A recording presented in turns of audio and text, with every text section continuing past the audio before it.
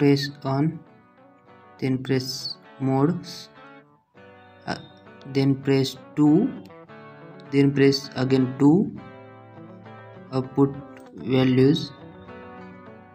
For example, 5 is equal to 50 and 10 is equal to 100, then 7 is equal to what, to see.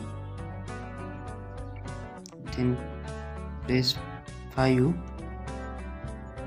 then press equal, then press 10 equal, then second column press 5 is equal to 50,